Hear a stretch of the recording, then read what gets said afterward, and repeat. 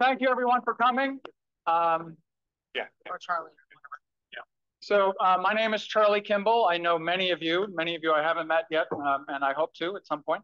But I have been volunteered to be the moderator because I think this is such an important issue for Woodstock. And tonight, this is a forum to really get information from the Woodstock Aqueduct Company about the status of the water system, what their financial positions are, or position is, and what the outlook is for it. So it's informational. We are going to be taking questions at the end. And I know it's going to be really hard not to ask questions as we go through, but my job as moderator is to try to put that towards the end. So there's a lot of information, a lot of what you may have questions about are going to be covered. I am not an employee of the Woodstock Aqueduct Company. I am just an interested citizen and have been for a long time in this particular issue. And so I did volunteer to help the folks at Woodstock Aqueduct Company run the meeting. Okay, so this was not going to be an official meeting of the town or the village. It was just going to be informational. However, there was such interest in the meeting that we thought we might get a quorum of the select board and also of the trustees to attend. We do have a quorum of village trustees. We do not have a quorum of select board members. So what we're going to do is we're going to open up the village trustee meeting, and then it'll go back to being the informational session. And at the end, the trustees will close that meeting. So it is not a time to have the trustees discussing the positive or negative of particular ideas. That could come later. We anticipate there will be other follow-up meetings to this particular meeting. So whether it's the select board or the trustees, that's going to come after this meeting. So with that, Seaton. Thank you, Charlie. So it is 6:05 on Thursday, August 31st. I'd like to call this meeting of the Woodstock Village Board of Trustees to order. We've got Jeffrey here, Gabe is here, and I'll turn it back over to you. Terrific. So we are now going. Okay. So, so first of all, this is both in person and on Zoom. We've got about 25 people that are attending by Zoom. So we're going to try to manage the meeting between the people that are here and the people on camera. It is being filmed, it's being recorded. So just behave yourselves. So at the end, as I said before, we're going to take questions and opportunity for comments. We're going to try to limit the comments to 3 minutes. When we get to that section, I'll remind you of that to make sure that everybody has a chance to say something if they want to. Sound all right? Okay. Some housekeeping. The bathrooms are out in the hallway. If you have a phone, please turn it off or turn off the ringer. Microphones. We will be passing them around. Are the microphones working on Zoom? That's all right. The microphones will be recording the entire time. And when you have a question at the end, we will pass the microphone around clear for you. All right. Let's see. What else? As the moderator, I might be more firm than you want to cut you off. I apologize in advance. No live chat is enabled for this meeting, consistent with the select board practices. So they may be able to contact the presenter, in this case, Tess Malloy, so that we can clarify if the audio is working or anything else. But so there's no live chat going on right now. And let's see, the people on Zoom are on mute. And we will unmute them when they have a question. And then we'll alternate to go back and forth between audience members that are here and people that are on Zoom. Okay, so any questions right now about the format of the meeting? Excellent, you can follow those instructions well. All right, so with that, I'd like to bring up some of the members here. So first is Jaira Billings. Jaira is the is the manager, president of the Woodstock Aqueduct Company. And how many generations now? Four generation of the Billings family in the Woodstock Aqueduct Company. Craig Jewett, professional engineer. He's one of the principals at Otter Creek Engineering. Craig is very knowledgeable not only about the Woodstock Aqueduct Company system, the water system, but also water systems throughout the state. Tom Debevoy. Where's Tom? We're going to make you come up. Tom is a minor shareholder. He has 2 shares in the Woodstock Aqueduct Company. but also longtime dairy farmer, but also former chair of the select board in Woodstock and a local historian of some note. Yes? Yes. That's what your wife told me I could say. But you stop there. Yeah. And Tess Malloy, who stepped in, Tess Malloy here to the right, is stepped in as the communications person for the Woodstock Aqueduct Company after the July rain. So you should have received a lot of notes from Tess. Great job. So Tess is being... Also with us is Arthur with the Woodstock Aqueduct Company. You might have seen Arthur out making a lot of the repairs along the way so we could recover from the July rains. With that, I think we can sit down. Is that right? All right. So before I turn it over, before we go, can we go to the next slide? Okay, that's what we're going to cover. And I'm sorry, if you want to strain your neck, you might be able to turn your chair a little bit if you're facing this way. But that is the agenda of what we hope to cover in the next 80 minutes. We've already gone through 10 minutes. I apologize. So welcome. We did that. The Aqueduct Company overview, water pressure requirements, recovery from July flooding, financial condition of Woodstock Aqueduct Company, the future outlook for both the water system and the Aqueduct Company, and then we'll take the questions. All right, this is good. All right, so I do have something just to go over this. The question is, why are we here, right? Because it is probably the best day of the summer right now, and we're all inside or on Zoom. So thank you very much. So it's obviously important, but the disruption of the water system because of the July rains really spurred on a lot of discussion about the Woodstock Aqueduct Company, its relationship to the town, the future outlook of the company, and the community water system. This is not a new conversation. It has been going on since the water company was established in 1880 by community-minded individuals that felt a public water system was necessary to support the growing town. So the town has been happy to let the Woodstock Aqueduct Company address the water needs of its users without really interfering.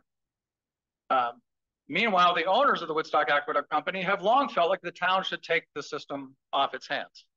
And so it has operated for 143 years like that. So, but the situation is different now. Right? Tonight, you will learn details about how the water system works. Many of you may think you know, and you'll be surprised at how it actually works.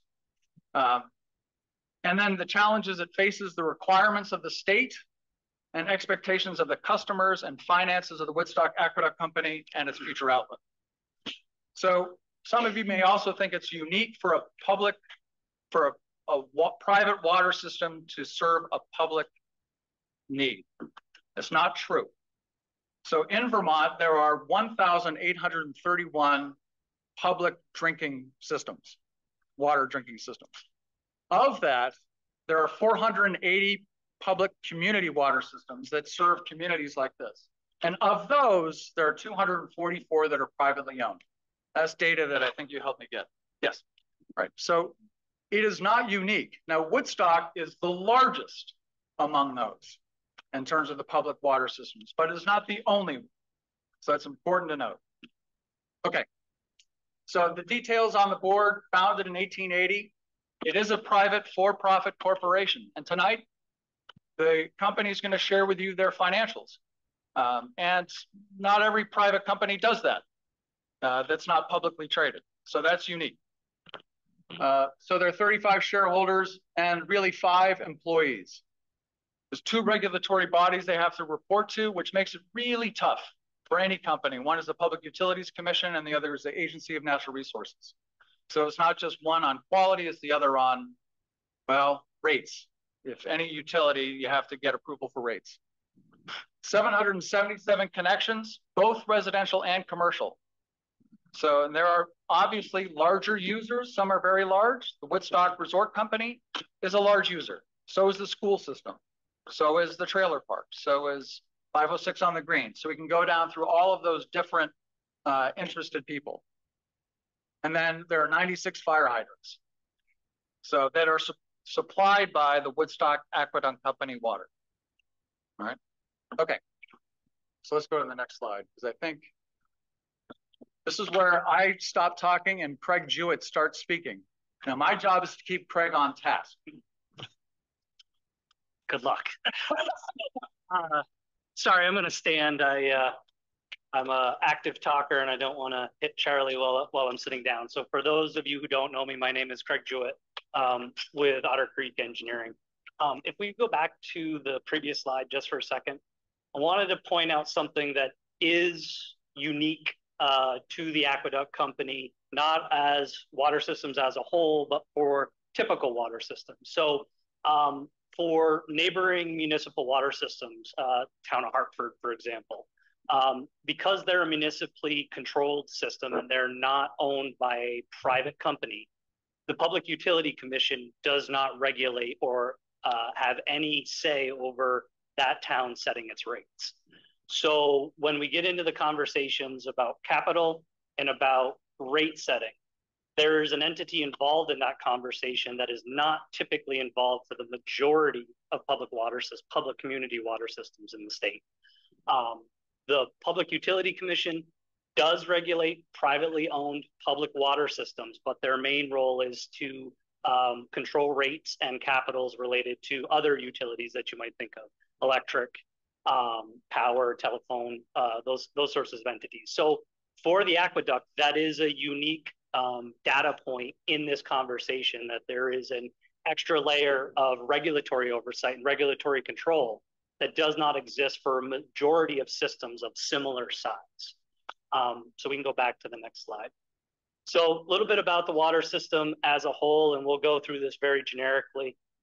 The colors may be a little hard to read, but we'll kind of go down the line. So the pink line that you see are for 2-inch diameter lines or smaller.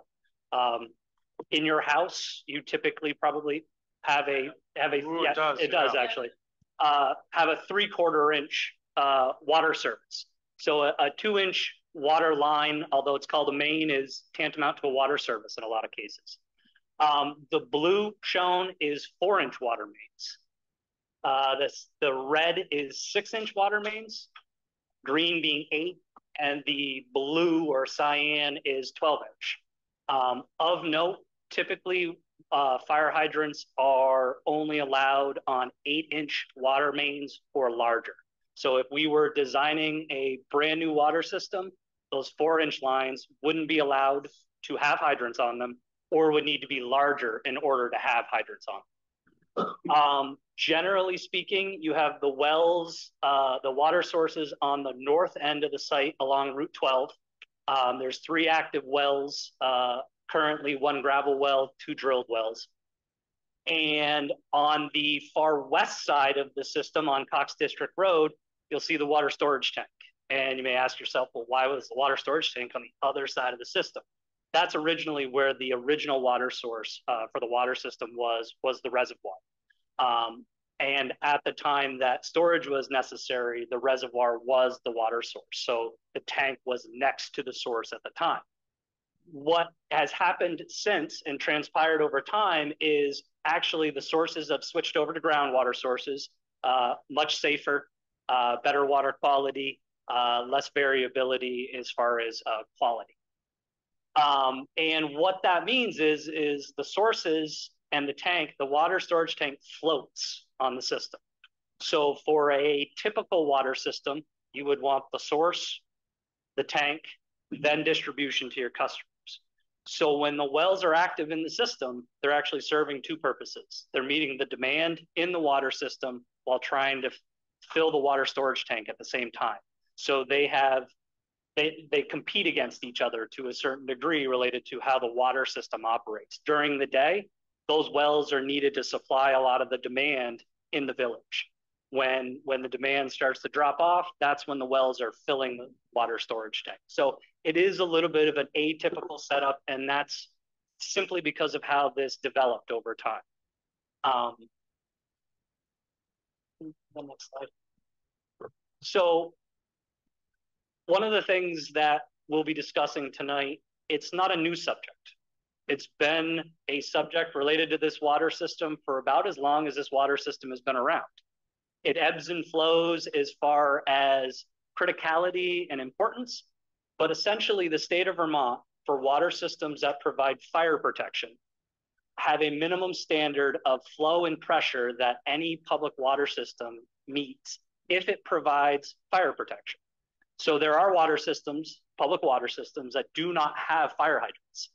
They don't have this same requirement. But for all water systems, public water systems that have fire suppression as part of what they provide, there are minimum standards, minimum pressure and volume that need to be met.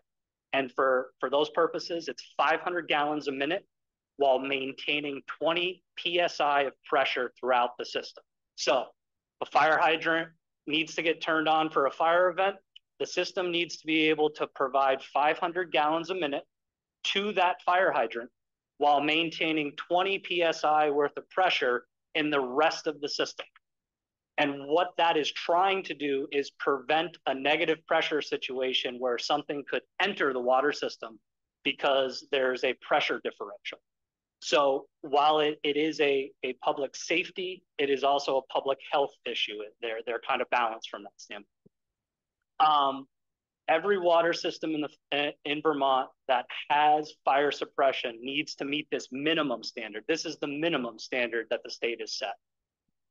Anybody who knows anything about firefighting, 500 gallons a minute sounds like a lot of water. It's not a lot of water. Typically, in a village of this size, you'd want to see somewhere in the neighborhood of fire hydrants that could do 2,000 gallons a minute, 1,000 gallons a minute. So this is just the minimum standard that the state sets, not from a public safety standpoint, but from a public health standpoint. That these are the minimum conditions that the water system needs to meet to maintain public health. So the Aqueduct has made improvements over time to try to address this. Like I said, this is not a new topic. This is a topic that has been going on hydraulically for the entire time the system has happened. Publicly and regulatorily, it's been the last 10 or 15 years that it's really become more of a focus from a regulatory standpoint. One of the things, in addition to the investments that the Aqueduct has made in the system, is we were hired to conduct a preliminary engineering study to identify potential alternatives to address these deficiencies from a fire suppression standpoint on the system. So what might the system need to do to be able to maintain that 500 gallons a minute at a minimum pressure of 20 PSI anywhere in the system? Those alternatives include a new tank site, select water main replacement, or a combination of those in various ways, shape, and form. I'm going to redirect you a little bit. How does the current system match up to the state requirements? So as of now, the way the system operates is the wells are run somewhere in between 16 to 18 hours a day on average. When the wells are running, the water system has approximately 24 to 26, and I apologize, I don't know the exact number, fire hydrants that cannot get 500 gallons a minute without dropping the pressure. Now, that becomes even greater when the wells are off. When the wells are off and the wells are not supplying flow into the system, nearly all of the fire hydrants fall below that standard. So it is a concern related to this. It's as much a public safety concern as it is a public health concern. Anybody who's familiar with the history of Woodstock knows that that's not the original Woodstock Inn. That is an example of the water system not being able to provide enough water to be able to fight fires like that. And that is the balance that needs to be gauged. It's a public safety and a public health, but they're not independent of each other. Just a note on the study and the alternatives that we are talking through, we're roughly at about a 60% stage with that report. We've met with the state on 2 occasions to review the progress of the report and discuss the alternatives that we are further sussing out through this process. That sounds confusing, 60%. Again, moderator privilege, granted. Okay, that sounds confusing, but isn't it typical that a study that's done of this nature is at that percentage when you have a public meeting like this? Yes. So little inside baseball. Apologize for boring everybody for a moment. When the state helps fund some of these water, or when these water systems do studies like this, the state wants to see it at incremental points as it's being developed. They don't want to see it at the end and not like what they see. They play a role in the process. And what they call that is a 30, 60, 90 review. So they want to see it at about a 30%, about a 60%, and right before you're ready to kind of put the final I's and T's on the report. So we're more than halfway through. I would anticipate we'd be finishing and getting towards that end, hopefully before Thanksgiving. Great. Next point. Just go back a slide. I did miss that. So one thing related to these alternatives, the associated investments that would be necessary for that, we anticipate a range of about 3 to 7 years before that would be necessary. And that includes time to design the project, time to review with potential landowners about where tank sites might be, that sort of thing. So it's not that the aqueduct wants to wait that long necessarily. That's how long a typical process for this would take in this scenario. So wanted to just kind of go through the July flooding, because I know that's a lot of how this kind of got generated as quickly as it did. So as you all know, in July, we saw some pretty significant rain, and the damage done to the water system was related to the 2 crossings of the Aqueduct River. There's a river crossing that goes across Billings Farms, and there is a second river crossing that goes along the Elm Street Bridge. During the rains, there was enough flooding damage that those pipes became exposed, and those then became damaged so that they could not actually maintain pressure related to that.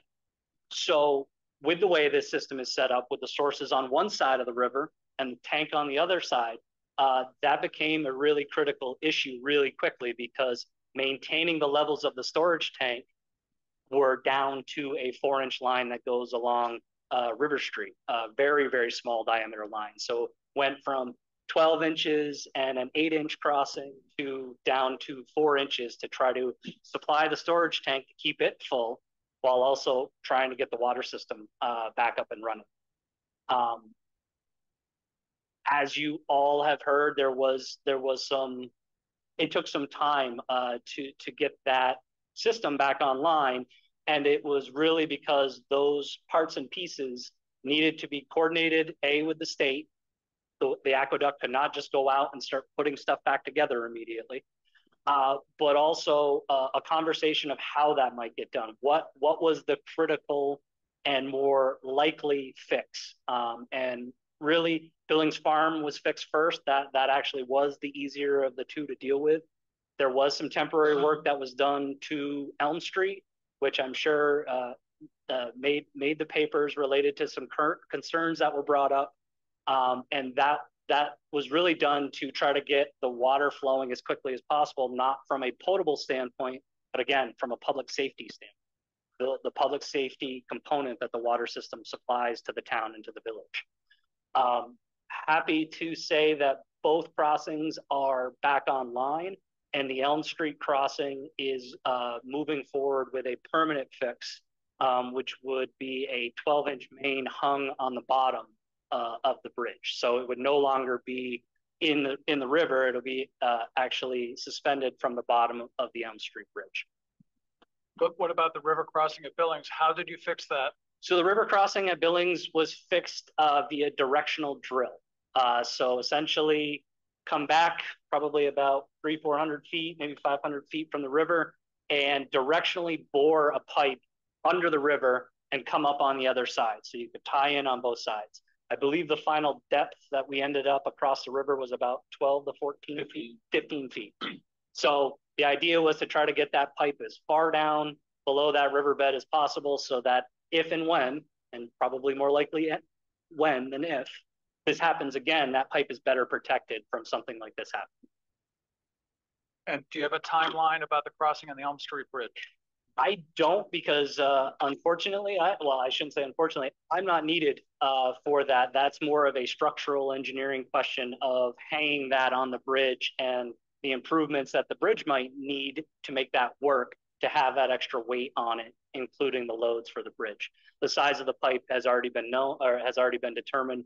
That would really be my only involvement in it. So it's really a structural conversation at this point and dealing with the improvements that would be needed to the bridge, basically hangars, and to confirm that the added weight to the bridge would not substantially impact or adversely affect the bridge. I met with a contractor today about the Elm Street Bridge, and it looks like we're going to have quotes on all the components, the structural engineering and the other parts by the middle of next week. Sure. Thank you. Go next.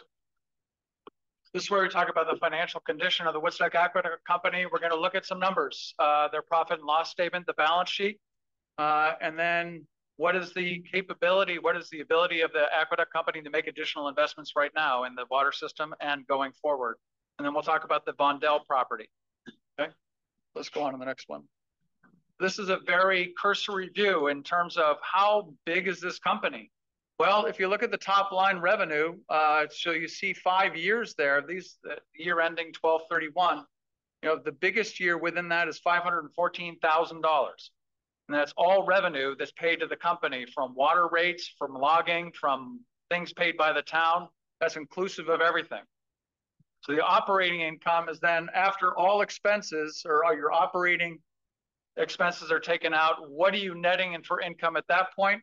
So you can see it's all over the map, and it really depends on what happens during the year in terms of repairs. That's why the repairs are broken out on the bottom line to show some of that. And there's some variability in some of the rates that are being paid depending on what's going on at the time, or there could be logging in one year and there could be something else in another year. And then also the loan payments on the bottom. It shows you what the Aqueduct Company has had to pay to different lenders for the debt that they've had to incur to make improvements to the system. So we'll go over the balance sheet next. But that's a very cursory view. We didn't want to get into the details of the financials, thinking that that is a separate meeting. If you're thinking about, well, what's the capacity? Show me on a cash flow basis, what can the Woodstock Aqueduct Company support in terms of a bond? Well, that's a very detailed discussion we have to get to later. There are certain expenses you can add back in to help carry some debt service. What is the rate capacity? All those kind of things.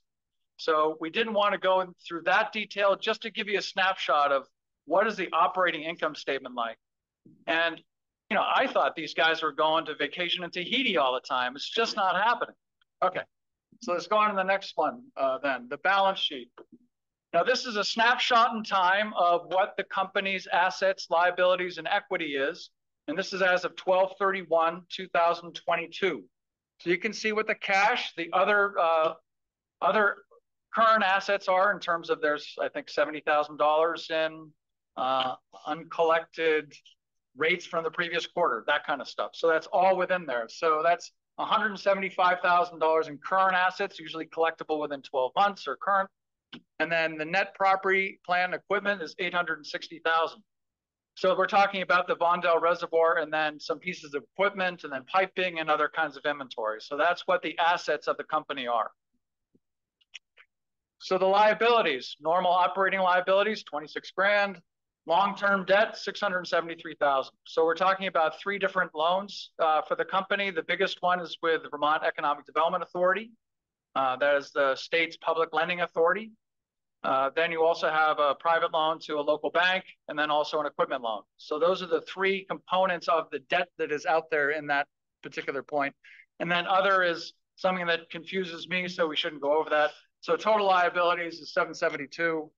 And then what is the common stock? Common stock is the original capital or other capital contributed by the stockholders of the corporation. You're talking about $100,000. If you're talking $1,880, remember it was founded then, that was a lot of money. So, and the retained earnings then is $163,000 after 143 years of operations. So that is a very high level view of what the financials are. And again, we can talk about some of that in the question and answer if you have specific questions or if it's something that we need to go into at a separate meeting. Okay, we all right? Okay. So here's the issue. So the Vondel Reservoir, does people know where that is? Okay, so the Vondel Reservoir is the aqueduct. It's at the top of Cox District Road. If you're a mountain biker, you know where the aqueduct trails are. Well, they go around the reservoir. And it's a 357-acre parcel of property with a large aqueduct there. I'm not sure how much it holds. Any idea? A lot of water. 100 million gallons? 30 million. 30 million gallons. 30 million gallons of water. So that was the original water source for the aqueduct company. Also, I think that also includes the reservoir on Cox District Road. Cox is 12. Cox District Road is 12 million gallons. So if you go up Cox District Road where the storage tank is on the left, then you come upon a pond on the left. That is another holding tank, another reservoir, if you will, that's also on that. So we're really talking about the assets. The question for the Woodstock Aqueduct Company is, what's your balance sheet look like to be able to take on additional debt to borrow money to fund the improvements that are necessary? So it's also regulated by the Public Utilities Commission as to how strong the company is. So if they feel like the company is over leveraged, meaning they've got too much debt to service from the cash flow, they're going to say, no more borrowing. Are you there yet? Yeah. Yes. Okay.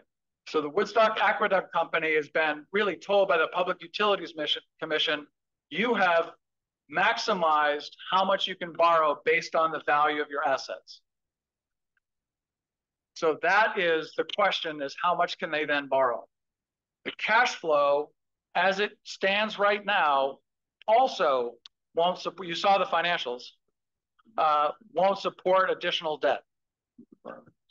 So then the question is, other sources of money to fund capital improvements, you're talking grants and you're talking low interest loans. I think the state revolving fund is what percentage? 2%. 2%. But if you go out to current market rates, you're at 6 or 7%. It makes a big difference on a large loan. So they're also not eligible for a lot of the federal grants that are coming down into different places. For instance, Killington just received a $2.2 million grant from the Northern Borders Regional Commission to help with their water system.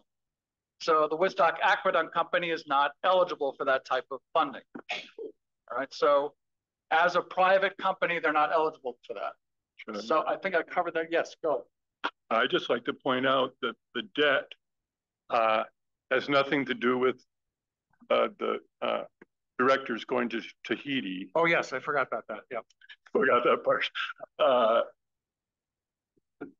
What the Aqueduct Company has done for years is pick up an improvement project that was at the top of the list and do it and mortgage the Vondel property in order to pay that improvement and then pay off the debt like most of us do, hopefully, and until they're to a point where they can borrow again against the collateral of the Vondel property to do the next project that's on the list.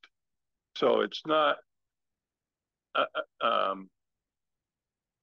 a question of going behind every year. There's separate operating type loan for that. The vast majority of that debt has to do with things the Aqueduct Company has done over time to improve the system.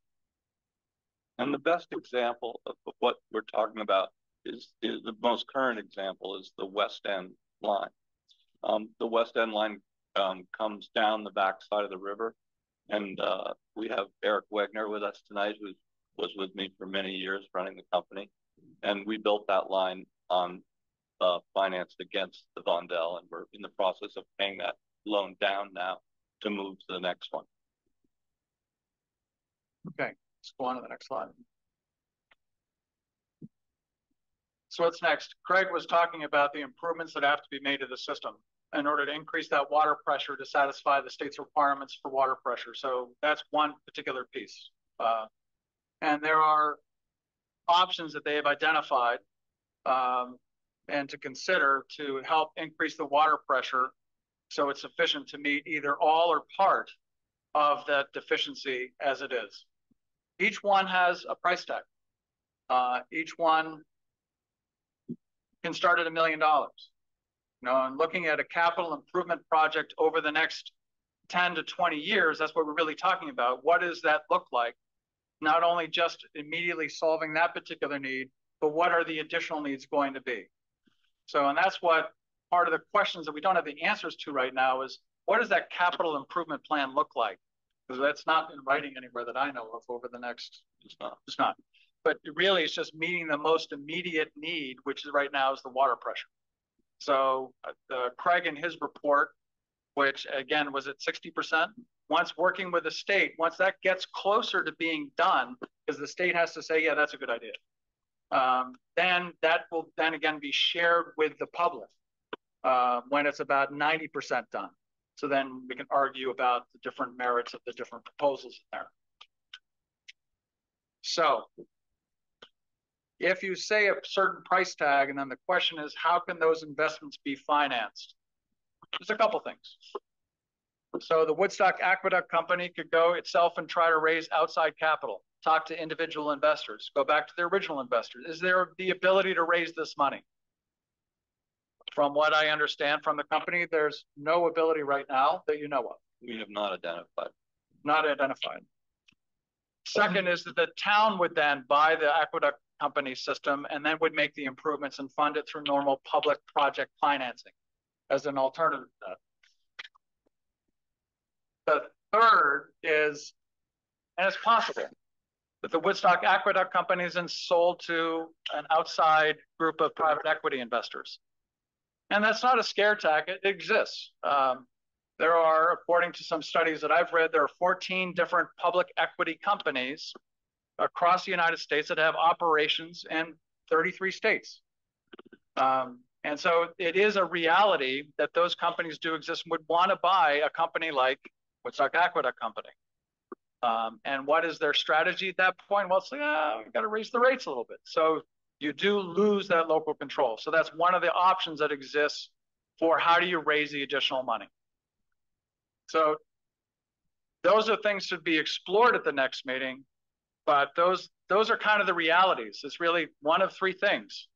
Either Woodstock Aqueduct Company finds the money, the town or municipality takes it over, or they sell to an outside investor. There's a point that I'd like to make about my family and others in town who built the company in 1880. My great-grandfather and his brother, along with several other local businessmen, went to the town in 1880 to try to get the town to make a public water system.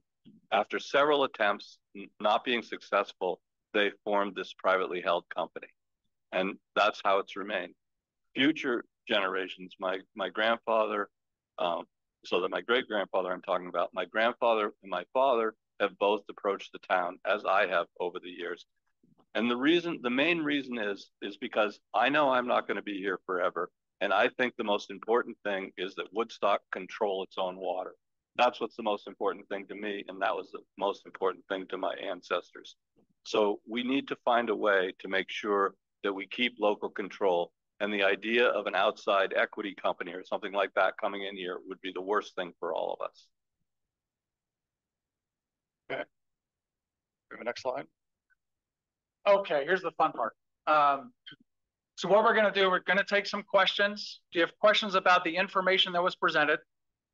What more do you want to know to go forward? Some of the questions that you ask now, we might say, you know what, that's good for the next meeting. And we're going to write all the questions down. Tess is going to write all the questions down on a Word document and display that. And then what else needs to be considered? So we want to really hear from you, get those questions so that we can come back to a future meeting. Remember, hang on a second. Remember, we're going to try to evenly divide the people asking questions between those who are on Zoom and those who are in the room. We're going to ask that you limit the length of the question or the statement that you have so that it's reasonable, that everybody gets a chance. And let's see, just be nice. Is there anything else we need to do? All right. So now, Also, if you're on Zoom, the way you raise your hand is you raise your digital hand. You go to where it says reactions at the bottom of your screen, you press that, and there's a digital hand. You can then click that, and that will raise your hand and bring you to the top. So that way we will know if you have a question, and we will call on you, alternating between those in the room and those on Zoom. Are we good?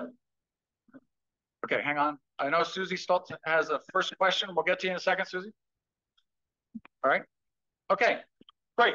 With that, we're going to pass this microphone around. Before I forget, we want to make sure, if you're interested in this topic for future meetings, make sure your name is on the forms at the back. Stuart, yes, all right, right outside the door, great. And that's, by the way, that's our town manager, Eric Duffy, standing there next to Stuart Matthews. If you haven't met Eric, please shake his hand. Thank him for getting all the roads repaired after the fly. All right, great. With that, we'll open up to questions. Susie, do you have a question? Yeah, first, it's Susie Stolz. Stolz, yeah. Sorry. So my question is, you said that the Public Service Commission regulates rates. Correct. So can a private equity company come in and gouge us, or are the rates going to be controlled by the Public Service Commission? Good question. So private equity. Hang on a second. Did everybody hear the question? So the question, just for people on Zoom, in case you didn't, is can a private equity company then raise rates extraordinarily high because they're regulated, even if they're regulated? That's the question. Yep. So if private equity were to buy the Aqueduct, that does not change the regulatory authority. The Public Service Commission still would have regulatory control over the rates. The reality is that they will have to try to get the money from somewhere to pay for the improvements. All of the things we're talking about here, they all rely on the users. So with that in mind, the users are ultimately going to pay for whatever is necessary to fix the water system. That reality doesn't change regardless of what ownership is. The issue with private equity is they don't have a historical tie, and although the town doesn't control the water system, you have a company that is very tied to the town and feels, as Jaira has said, that they want to do things in the best interest of the town. Private equity firm, in my opinion, would want to do the best thing for their bottom line. Okay. Oh, hang on. And I want to make sure also that when you speak, please introduce yourself so we know who's actually talking. Thank you. And wait a minute. We have to alternate between here and Zoom. Do we have any questions on Zoom? We don't. Okay. My name is Stuart Matthews. The only point I wanted to make is that the Woodstock Aqueduct Company is a for-profit business, but it has been run effectively as a nonprofit organization. They have not tried to maximize their earnings. So they've raised rates over time, but very modestly and not really enough to earn a return on capital, but just enough to just barely pay back the improvements that they made in the system. That would probably not be the case were an outside investor to come in to fund the projects we're talking about. So one of the things that I want to know for a future meeting is, how do the water rates in Woodstock compare to other municipalities in Woodstock, and how do they compare to other places in general? So I want to know that, and what is reasonable to expect. So could you put that on the question board for next time? And I can actually give some context to that question. The revolving loan funds and USDA, which are federal organizations and state organizations that fund municipal infrastructure projects, usually look for an interest rate, or a rate for a water system to be somewhere between 1% and 2%. That's what a typical mean household income. So when they look at what they will give you for a funding package and how that's all structured, it's to try to keep that rate between 2 to 1% of mean household income for the service area. Great, thank you. And nothing on Zoom? You had a question? Well, Allison Clarkson, yes. All right. So we have Senator Clarkson. She's not here, but she is also a Woodstock resident. Allison, go ahead. Uh-oh. We can't hear you yet, Allison. There we go. Now we can hear you.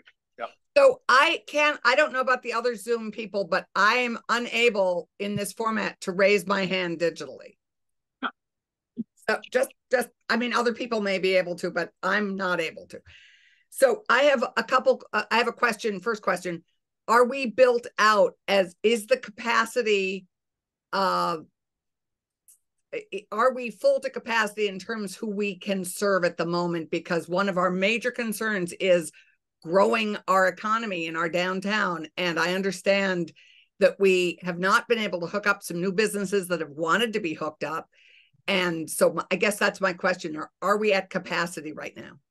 Is that a question we can answer today? It is. So it's not a question of capacity. It's a question of making a existing deficiency worse. So what the state of Vermont will say is essentially you have a stated deficiency in your water system, hooking on more people and creating more of a demand on the water system and opening up other individuals to this deficiency is not acceptable. So it's not that there is not enough water to serve these people, but the hydraulic condition of the water system limits further connection until those deficiencies are addressed. So Craig, would you say this is one of our chief limits to growth in Woodstock? Without a doubt. Thank you. Gabe. Dave DeLeon, a village trustee. I have two questions, if I may. So the first You're a trustee, it's your meeting in a way. So the first one is, are there any instances of having the water system be a cooperative? And if so, would that be another option other than the three that you offered up? So that's the first question. And the second one is with regard to the limitations that we have now in the system, do we have to be concerned about the upcoming foliage season when we have a lot more people in town than we normally do? Okay, so the two questions, could a form of ownership be a cooperative instead of the three that we gave?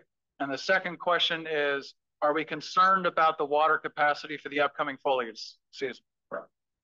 I don't know if we can answer the cooperative question. That's something to put on the board to look at for the next meeting.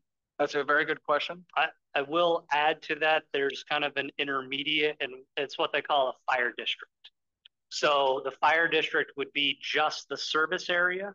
It is treated like a municipality from a funding standpoint, so you would be eligible for funding, but it is restricted to the user base. And that can cross municipal lines. The best example I can give you is the town of Rutland has 10 fire districts because of how it is surrounded by the city of Rutland. So they have 10 fire districts that act as semi municipalities. The co-op question specifically, I don't have an answer to. The other part of that, I believe the Village of Waterbury Water Fire District or Fire District.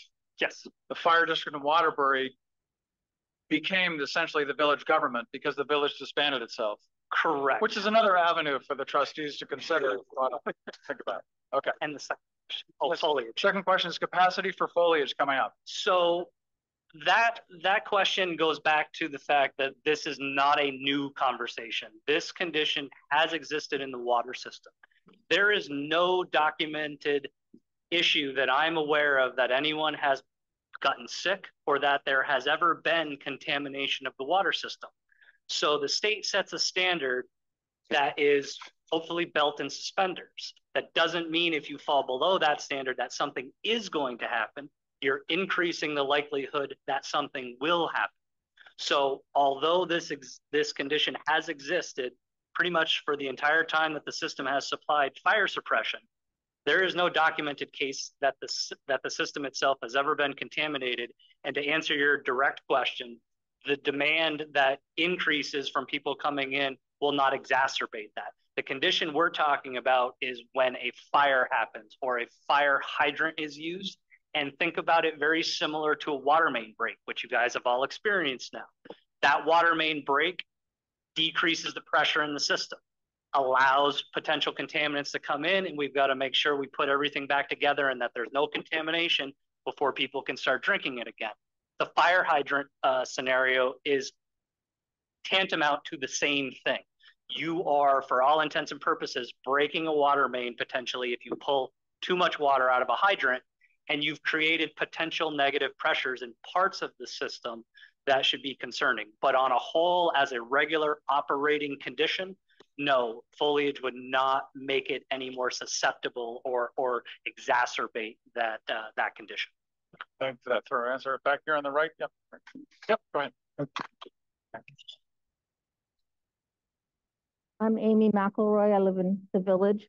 I have a question. I was hoping to get a little more information about the ownership of the aqueduct. I think the paper said that there were 10 owners and maybe today said 35, but is that information that we will find out about? And how are the shares, are they ever sold, or are they just passed and given away, or does anybody want them? And just general information about ownership. Just the ownership. What does it look like? And I think I'm going to ask the member that owns 2 shares of the Woodstock Aqueduct Company to answer that question. Tom? I have no idea who owns the other shares, other than members of the Billings family. Yeah. My father left me mine. I don't know where he got his. They just showed up, you know. Basically what we have is originally there were 2,000 shares issued. So those people that invested back in the 1880s and 1890s bought all of those 2,000, and that's all that exists today. Those families all then inherited the stock down, and so it's quite like a genealogy tree. It just goes out and fingers from those families. Mostly not, there's hardly any, or I don't think there's anybody that owns more than 12% of the company. And I'll just add, in terms of buying or selling, it's not a publicly traded stock. I mean, you could find out who one of the other, or maybe put it on the listserv. I don't know. On the other hand, trying to remember the last time the company paid a dividend. It was $1 a share. I remember that part for the year, not quarterly. Do you know whether all of the owners want to sell? I know that they would, I guess in the words of my father, because he used to go through this with the town many times, was make us an offer. And I think that, as I stated, our family wants this water system to be controlled by this town. And we will do everything we can to see that it goes that direction. But, you know, we also have financial issues that we have to work out. So we're hoping that we can work with the town government and educate all the people as we're trying tonight, and have other future meetings of this group and others that we can get to join in and help us reach a decision of what is the best way to take this company forward. Okay, great. Thank you. John. Yes. Another shout out to Tess. She did an outstanding job. I thought she was running the place, and I really appreciate all your emails. So another shout out there. I believe John King. I'm from Woodstock. I live on Watkins Way. I do believe that the water company should be owned by the town. I think it's very important for raising money, getting bonds. My question would be, I would want to know what the value of that, what we think it's worth, anything, if it's $1, $10, $100. We want to make sure that it's at the right price if it's just a gift. Number two, we've talked about the capacity. We need to build more housing. We need to grow our economy. Taxes provide for a civilized nation, right? Right here, we need a better water system. We need to be able to build more in strategic places. The East End, we will not be able to develop those properties unless we have town water there, because they've been contaminated. No commercial loans will go on there because it was contaminated at one time, and you can't put aqueducts in there. So that's really, really important, is the potential income of new taxes is really important. I built 2 buildings, small input, $80,000 in new tax revenue. That's really important. So my question is, that has to be tied to growth. How can we grow, and how we can get water to those places? So you have the 2 questions. What is it worth? What does the purchase look like? And then the second is about how do we support more growth within the community? That's correct. And you can project potential tax revenue based on those projections of where it's going to be developed. That's really important. because we have a lot of other infrastructures that we need to do. So it also keeps taxes down. So I think it's really important. So thank you for having this forum. Okay, and I think the first question would really be a follow-up meeting is like, what does a financial model look like? The second question is capacity. It's a really good question as to is it maxed out now? And I think Senator Clarkson brought up the fact are we already maxed out, or stultifying, if you want to use that word, it's a weird word, but stultifying development because we don't have additional capacity. We've got some developers in the room, such as yourself, that would say, yes, this is cutting down development. I don't know if that's a matter of fixing the pipes first. The second is then ultimate capacity of the water source. From a company standpoint, the company would love to work with a committee of the townspeople, and the town government, whatever the select board and the trustees thought was the right path for us to take. But we would love to study the value and all of those issues together. Great. We have a question from Roger. Any online, Tess? Hang on. Okay. There's a microphone behind it. Hi, Roger Logan, Woodstock Village and Town, I guess. I think we need to be very, very clear that if we are following the precedent that was set when we were discussing financing of sewage improvements, that when we say the town owns it, that may well be the case, but unless something is going to change drastically from the previous conversations, 700 to 800 people are going to be financially responsible for the bond to purchase the system, the bonds for improving the system, and anything going forward. So we need to be very clear that when we're talking about the town owning something, and we're talking about the entire town voting on bonds, that then only a small subset or a third or so of the town is responsible for paying. So I think we need to be very clear on what the kind of financial burden that's going to be placed over and above other kinds of taxation and other kinds of infrastructure that this town and village need. So I'm not expecting anybody to be able to answer that question right now, but I think we need to be very clear about which was not in fact the case when the bond was put out for the sewer. We need to be very clear that while the town is accepting responsibility for this, the payers are going to be a subset of the town. Right. So we need to be very clear on that going forward. Yeah, and that's subject to future debates for sure. Who pays for it? Tom has a perspective on the original sewer bond, I believe. Sorry. I do, and I think Charlie's right. I mean, this will need to be worked out later. But the way a special district, a fire district, Jeff and I both remember discussion the last time the merger came up to talk about a police district. Those types of districts do not have borrowing authority on their own. So the bonds have to be put out and done by the municipality.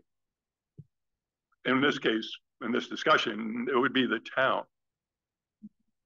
The select board actually has the select board. They're also the board of sewer commissioners. And that goes back long enough ago, so I was probably still in high school, the late 60s or very early 70s, when the main plant was built. And there was a big discussion then as to how that would be funded. So the sewer district was set up and the town put out a bond, and there was a committee formed, which was chaired by Dr. Jim Roberts, who is a veterinarian. And the discussion went on, and that bond was passed, and the way the bond was paid for was actually split, because just as there is today, there was advantage to everyone in the town in many ways. But there were also many people out in the town who were putting in their own septic system. And you know, unfortunately for some, mound systems who said, well, well, that long ago, today I would say, 50 grand for a mound system. And they were saying, well, no one's helping me pay for the mound system. So why are my taxes going up to provide sewage capacity for other owners? And in the end, there was a compromise. And for years, and I forget how long the bond was, I know we were still paying it when I was on the select board in the late 80s. And your tax bill would come, and there would be a line for municipal taxes, the municipal tax rate, and a line for the school tax rate. And then there were two lines, and every property fell into one of the two categories.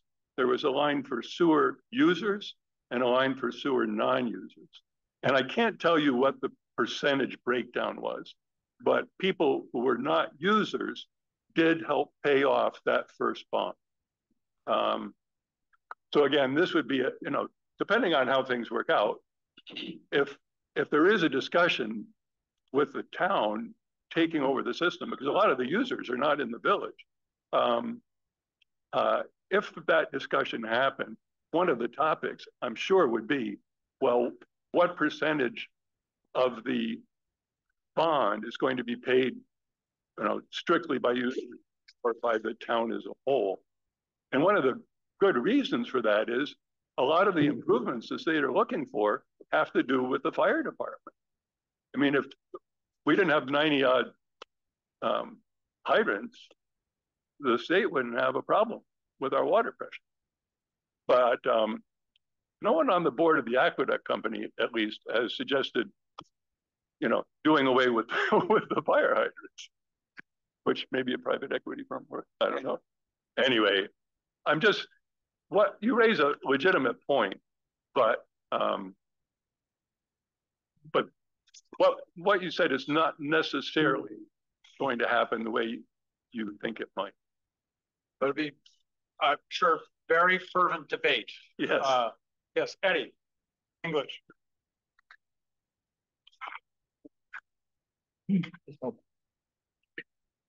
I'm Edwin English, and I live in West Woodstock. And I just feel that if the town takes over this water system, that it is, well, a third of the town is going to vote these bonds in, and the rest of them, it won't. You can fill in the blanks.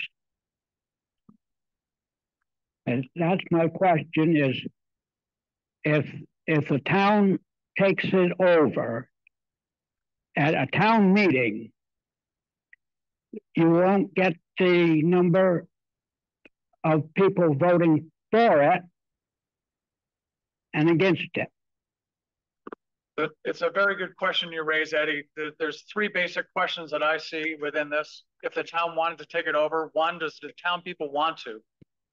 Two, is the town ready to pay for it in some way? Who pays for it? And the third is, can the town do a good job managing it? Mm-hmm. So it's those three questions that really have to be answered. To your point, is that has to be a very public discussion about, does the town want to do this? Thank you for that. That is a good question. Can we put on the I don't know what to talk into here, so it's listening to you. Okay. Can we put on for one of the agendas on how we last year we voted on an options tax to pay for a 1% options tax to pay for infrastructure problems, things like this. It lost by 9 votes. But there's no reason to say that we can't vote for that again.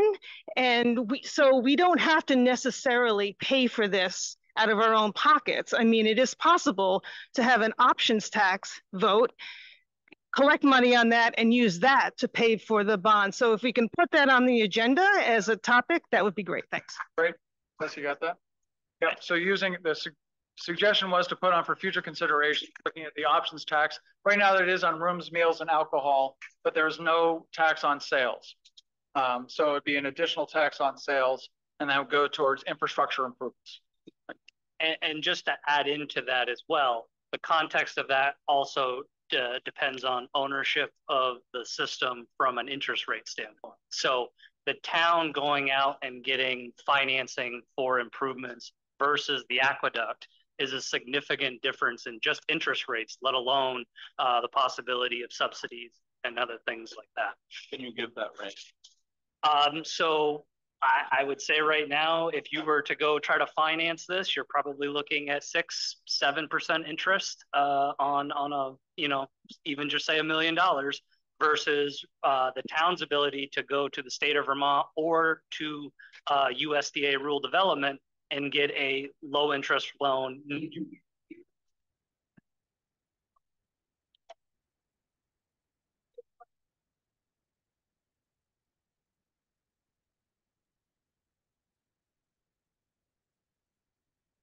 Right, as a different funding source. Yeah, as a different funding source. Yeah. Okay. Other questions? We have one in the back. Yep, go ahead. Hi, I'm Kathy Washburn, and my question, or something to be put on for another agenda, is the advantages of becoming a having this become part of the municipality. You had mentioned Killington got $2 million. Like, are there other advantages where the onus is not all on like what you were just saying, the percentage of interest rate? Could we get a list of the advantages of what it would be to be part of the municipality? That's fair enough, right. So what are the other advantages of being a municipally owned water system? And anecdotally, I can kind of give you a couple of examples of that. We can talk about it further more. Something was mentioned about a capital improvement plan, a larger plan. There are grants available to municipal sewer or municipal water systems right now to do an asset management plan, which develops the capital improvement plan. Up to $50,000, which would more than cover doing that for this particular water system. If the town owned that, that's a 0% interest loan that would be completely forgiven once the project was done. If the aqueduct was to do that, that is financed money with no subsidy. And so that's a small example of a lot of different things that we could go into in greater detail. So so thank you for that, and we'll definitely look at other financing options are there more open to municipal ownership? I would just add that the most recent example that I know of is the town of Arlington in 2016 was a water company, and the town bought it from the privately owned water company. It was a lot of money. It was a big bond, and they have a smaller user base than does Woodstock. But they have gone successfully now and operated it for 7 years.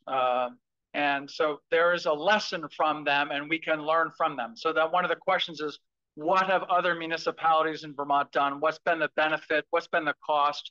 So we can learn that from them. Yeah. Okay. Hang on, Roger. We'll come back to you. Go ahead, Charlotte. Everyone. Speak up. Oh, sorry. Charlotte Hollingsworth, and I live in the village. I just wanted to thank the Aqueduct Company. We've been here 20 years, and I've always thought your rates were very reasonable, and I appreciate really everything that you've done. And if the town were to take over the water company, could there be a stipulation that the members of the Aqueduct Board be on, I don't know if it's a committee or a position or what, because they know the water, and whereas maybe someone else on the, in the government would not. Could there be something like that? I would be very happy to serve on any board for any length of time. And I think members of my operations team would be very useful to this process as well. Thank you. Great. Thank you, Charlotte. Are there any questions online? Do you have any? Okay. Oh, yes, we have Senator Clarkson. Permission to speak a second time? Is that what you're asking for, Alice? Indeed, Allison Clarkson, Gulf Avenue resident. We still have some aqueduct water that is flowing freely from the hill at Mount Peg. I would just love to remind myself what the water source is. Is the water storage tank fed by springs, solely by what is the reservoir fed by? And is the aquifer, are the wells fed by the aquifer or just groundwater? So the current sources of the water system are 2 drilled wells, similar to what some of you may have at your home, and a larger well that's called a gravel pack well. And that pulls directly out of the groundwater aquifer directly below it. I don't have specifics on yields of those wells, but the system is solely served by groundwater sources. The reservoir no longer serves the source of the system. It could be used for emergency purposes if necessary, but the system is solely served by groundwater sources. So just to clarify that a little further, basically the water goes from the wells through the system to the tank. So when we built the tank in the 80s, we took the reservoirs off the system, and there's been no surface water in the system since then. So that was one of the questions that I asked the Aqueduct company and also Craig in preparation for the meeting, is that, well, why can't we just use the reservoir? It seems like a good source. And the response was, well, yes, sure, but you could have to put in a treatment plant that would cost about $4 to $5 million in order to process the surface water to make it potable. And the state frowns upon trying to get any kind of surface water to be potable. Is that accurate? I wouldn't say frown upon it. You have the ability to do it. It is much more advantageous to have groundwater sources. They are safer, more secure sources. They're less apt for contamination and those sorts of things. So if you had a choice between the two, you go with groundwater every time. And has the Aqueduct company ever looked for other sources of water at town? We've dropped many holes exploring different areas and we've not found anything that's suitable yet. But there's still a hope out there that somebody will come up with a better spot. Just want to point out that Eric Wegner's giggling over that. Okay, yeah. He drilled a lot of holes. 65 test wells. Okay, thank you. So we're going to go with Seth, and then Laura has the microphone. So she's got a baby too. Sorry. I'm Laura Powell. I live here in the village. I just had 2 questions that probably may be answered tonight, but as they relate to public health and public safety. I'm wondering, firstly, about the pressure of the fire hydrant system, if there's anything we can do in the interim while we're working up to what the state's regulations are, so that if there is a heartbreaking fire in town, like the system and the users don't suffer and we don't suffer catastrophic damage. My second question is, I'm wondering, ownership discussion notwithstanding, what the company is doing in the meantime to stay on top of state policy as it relates to state standards and contamination. There were a few days after the floods where there was this possibility that the water wasn't drinkable, and we weren't told till after the fact.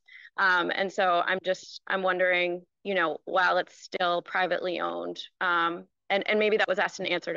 I apologize, I showed up late. Thank you. Okay. Thank you, Laura. So I'm going to ask Craig to be brief on this because you could go on for a long time. Do you want to take the water quality first? Sure. So there is an interim policy that has been developed, and it's in conjunction with the fire department. So if the fire department needs to hook onto a hydrant, there is an agreement that they will let the aqueduct, they will make the aqueduct aware of that, and the aqueduct will treat that as a water main break on the system, so that it would go under a boiled water notice until water quality samples can be taken in sufficient numbers to prove that there is not contamination in the system. So that's an interim policy that's gone in place. The state has reviewed that. The state has actually approved that. That's one of the first water systems they've ever actually approved that for. But they understand that the aqueduct can't snap its fingers and fix this problem. It is going to take some time to do so. So everyone felt that this interim policy, and thankfully the fire department being a willing partner, can prevent something like that from happening if there were a fire that resulted in the need for the water system to be used. Okay, the other question was, in case there is a fire, right? Mhm. Or is that the question you just answered about? Because there was a question about the potability, the drinkability of the water, and I think that was related to PFAS. I didn't want to bring that up, but I think that's that what you're talking about?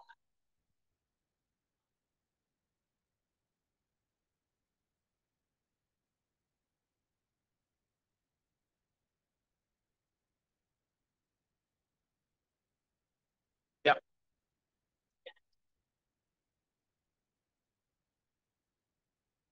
Yep, and that's where I was trying to get you to be brief.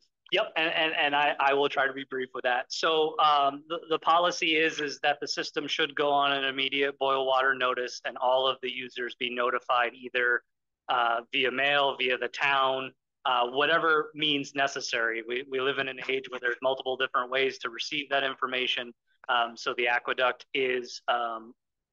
has multiple means of making sure that the public does do that, and there are procedures in place from the state to make sure that that notice goes out in a timely fashion. Immediacy is not necessarily a possibility in a lot of cases because it is a large group of people to kind of make aware of that, but there are policies in place to make sure that that information gets to the public as quickly as possible. Thank you. We're going to go Seth and Roger right behind her. Yeah.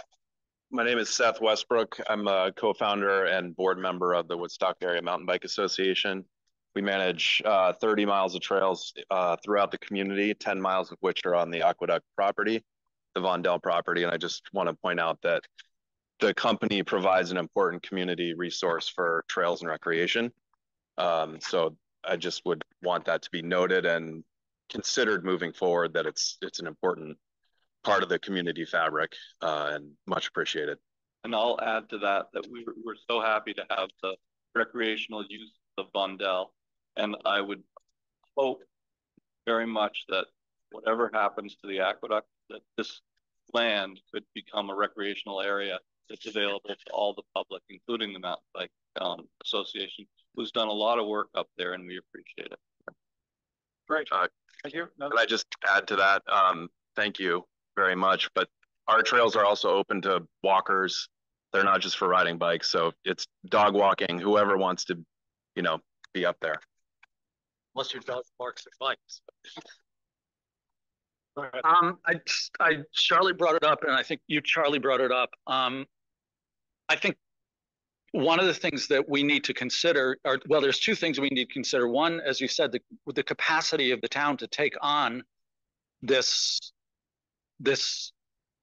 management system. I mean, there's a lot of people up there who know a hell of a lot more about hydraulics than probably anybody in this town, and we need to understand that, and also the governance, whether or not, like the sewer, that the select board becomes the water commissioners, or we can come up with some kind of different modality that would include some of the intelligence that's been developed over generations. So I guess a question would be, this is all very complicated stuff, the finances, the tech, the governance, the management. How much can we slow walk this before, are we, you said 3 to 7 years, a project to essentially deal with the capacity issues between the hydrants and then also potentially adding additional capacity as more residences or businesses come online. So are we talking could we get away with a 5-year time frame? Could we get away with a 2-year time frame? And I know, that's a difficult question. I wouldn't expect it to be graven in stone, but this town and people who use the water have a lot of things to work out. And it's going to take a lot more than one meeting, obviously. So I guess from a technical standpoint, how much time do we have before some of these issues become potentially not necessarily catastrophic, but depressing on the local community? So as far as impact to the community, I am aware that there are businesses that have requested to be hooked up to the aqueduct that have been unable to. So that situation exists right now. As far as question about how long you could slow play this, or understanding that one has a lot of things to consider and a lot of plates that are spinning all at once. From a technical standpoint, if we were given the go-ahead, it would take us a year, maybe two, to develop a project, assuming that we had landowners who cooperate as far as tank sites and such like that. From a technical standpoint, that's not really the governor on this conversation. The governor on this conversation is the financial component of that, because we can design this and move that forward. At some point in time, the rubber's going to meet the road and somebody's going to have to pay for those improvements. And that's where that conversation starts to slow way down, because to Jaira's point, going out and trying to raise capital for what those improvements may entail and what they would need to do is not really possible with their financial outlook the way it stands right now. So I guess what my question was not how, I mean, it sounds like you can do the project for 2 years. How long could you wait before having? I would say, without the official endorsement of anybody here, that the can has been kicked down the road pretty consistently, and there's great interest in solving the problem without kicking it further down the road. So there's a sense of urgency from the state to actually get a decision made. And I think I could say that even from the filings with the Public Utilities Commission, which are of public record, you can see some of the messages in there saying, what are you guys doing? What are you doing? What are you doing? But from the company standpoint, we've been working towards this meeting for a year. This didn't happen because of the flood, this meeting. We've been collecting data and having a small group of people that are close to me meeting to try to figure out how to bring the public into this discussion so that we can make the best decisions, because we want the town governance, but we also want the town people helping us figure this out. And I'll add to that. So adding on to the state starting to put pressure on, over the last year and a half or so, there have been discussions about painting fire hydrants black and welding them shut. I see Butch is in the room, and I personally would never advocate for that under any circumstance. A public safety concern, in my mind, that may cause a public health risk can be managed rather than having somebody die from a fire or having property loss. So again, it becomes a balancing act. And really what it is how best can we manage it now, knowing that the long-term solution is not going to be turn of the key. Okay, so we have a time check. We have 5 minutes left. So we're going to take just a couple more questions over here on the left. And then we're going to start with Seaton, who is the chair of the village trustees. Hi, I'm Seaton. I live in the village. I had a couple of just clarifying questions, and some of it's because I don't understand the full history. So I've heard a lot about like deferred maintenance. There's been a lot of things that need to be fixed. There's concerns from the state.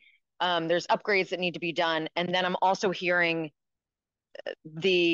we've known for a while that there needs to be more maintenance. And we've known for a while that there needs to be an infusion of cash, obviously, to be able to do all of these things. So as somebody who's relatively new to town, when have those proposals been made, or have proposals been made to the town? Has the Aqueduct come to the select board or come to the town manager or come to anybody in the town and said, we would like to sell to you, here's our proposal? Has that been happening? Is that like, and have there been barriers in the past that you need to get past no matter what the path is? So then, Seaton, may I just clarify, has there been any formal approach? Yes, so if part of the concern is always knowing that you wanted to sell it to whomever, have those proposals been made so that we can go back and see, okay, this is why the town decided not to move forward 10 years ago or 20 years ago. Are those proposals out there, and have you just figured out what's changed since then, or what you need to change in your proposal, or what the town needs to change? We haven't ever been given, we've talked to the town government behind the scenes, and we've never been given a chance to even get to the point until now. And a year ago or more, we started planning, okay, we need to bring the public into this, because if we're not able to do it through the town management, there's got to be more people finding out, and we didn't do that in the past. And I'm sorry to clarify, so you're saying that the town would not let you make a proposal in the past? it was brought up to the town government numerous times over the past, just as it was from the beginning. And we never got to the point where we could do what we're doing tonight. But perhaps, in hindsight, we could have energized this group 10 years ago or more. Okay, so there was blockage from the town. Is that what you're saying? I'm just trying to figure out, like, a proposal was made and somebody said no, a governing board said no. Negative. Never got off the ground. Yeah. Let's put it that way. Okay. Okay. Okay. Thank you. All right. So you had a question? Question. Okay. And the other, I just want to say one more point. I live in the town. I've lived in town for about 3.5 years. Your name, please. Carolyn. I'm Carolyn. I live in town. I have come from a country that turned over its water to private ownership. And I can tell you, if nobody is aware of what's going on back home in England, the sewer, they just dump sewage into the open water system. I am very much aware of how private owners take care of water systems. And I've watched it many, many years. So you might want to hold off on private ownership to try and see maybe a cooperative. But that's another one down the road, and I have a lot of experience in that. So, okay, thank you, Joe. And then we have Butch. You had something, and then I think you might be the last one, Jeffrey, unless we want to go over 90 minutes, which I promise to get you out in 90 minutes because it's still nice outside. All right. Is it brief, Brett? Yeah, it's very brief. Okay. It's more information than it is brief. Former fire chief, retired, but I don't know that we've ever had a fire in the town or the village of Woodstock that building burned to the ground because we didn't have enough water. With the help of Eric and some of the other, the Woodstock Aqueduct Company, we've developed other sources of water in case of a fire. And those are called dry hydrants. We have several of them because we have the Kedron that runs directly through our village. We're very fortunate. When the block burned 2-3 years ago downtown across from the old fire station, they drew water from the Aqueduct Company in from the Kedron in 2 different sources. So the fire department is very well equipped to provide water in case of a fire. They have all kinds of training and equipment to do that. Great, thank you, Butch. So then, Jeffrey, you're going to be the very last. All right, wait a minute. All right, go ahead. Oh, do we have a mic? Here you go. Great, thank you. So this is a quick question that's more immediate than most of this discussion tonight. How long are we looking at before the Elm Street correction is done? Will that happen before next summer's potential flood? We're hoping to get this going. As I said, we should have the estimates next week. I have a contractor lined up, ready to go. So as soon as we get the structural engineering done, we can move for it. And that's our plan, is to do it, hopefully not in the middle of foliage, but if that's what it ends up being, that's what it ends up being. So this fall. Oh, okay, thank you. Okay, you have spent 90 minutes inside on a beautiful evening. So the follow-up to this, we've written down a lot of questions and we don't have a lot of them answered. The next is probably going to be meetings. We were talking about when is the next meeting logically to happen? Well, foliage is coming fast upon us. So we thought November. If there's interest, we will circulate to whoever's on the email list as to what's going on, what's being considered, and opportunities to participate or additional questions that you have. This has been recorded. We will make the recording available. So if you're on that list and you want to live through this again, God help you, then you can do that as well. And Tessa's put our email, our office email up on the screen. And so please email the office. Great. If you have questions, concerns, or if you just want to talk about it. Great. Oh, that's right. Yes. And if it's anything other than to say, I'd like to see you guys, can it wait? Well, maybe. Okay. I'm one of them that don't have able to be on email. I've got to have a. Okay. But you know where to find us, and you just come on by. Okay. Good point. If you don't have email, what do you do? I'm sorry, yeah. Yes. Oh, yeah, well, for future meetings. I'm sorry. Thank you.